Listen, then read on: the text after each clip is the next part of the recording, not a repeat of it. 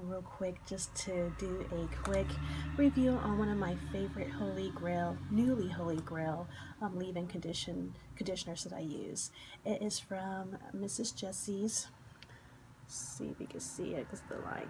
Leave-in Condish. Sorry about the lighting, guys. Leave-in Condish. And I tried this like last year, and I didn't really like it because of the smell, but then I did revisit it, and the smell is not that bad.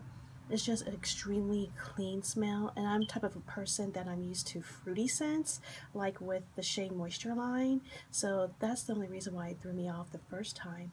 But it just smells really clean, so, and fresh, so I love it. The ingredients that it has in here I also love, and I got mine at there's no point showing it because you can't see it, but I got mine at Target. It didn't cost me no more than 12 bucks at the most. I'll make sure I'll put the details in the description box below.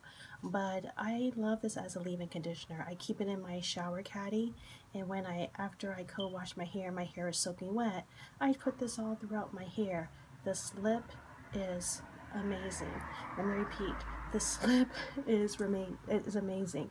Now my hair, as you can tell, is very fine and very loose curl and thin, so it didn't weigh my hair down, which I love because a lot of products tend to do that.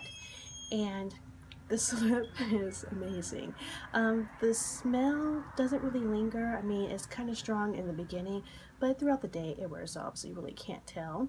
But like I said, the smell no longer aggravates me now because what it does for my hair is amazing.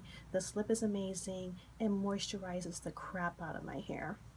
The ingredients are awesome. Now I can't read the bottle right now because I don't have my magnifier with me, but again, I'll make sure I'll put all the ingredients in the description box below, so that way you know what's in it.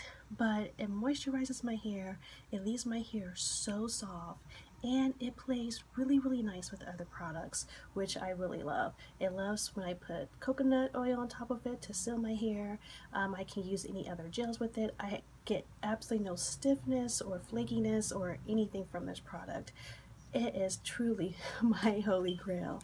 So the only other leave-in conditioner that I live by is that As I Am leave-in, and this, and sometimes I use Not Today from Kiki Curly. I also love that product too.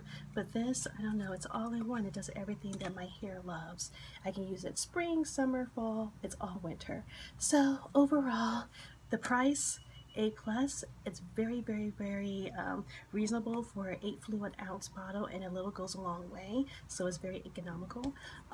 The smell, see, because I'm a fruity kind of girl, so I mean, if you don't like fruity scents and it's honestly very fresh and clean, then you'll love it. But I just happen to love fruity scents. That's just my preference. So the smell I give it is C.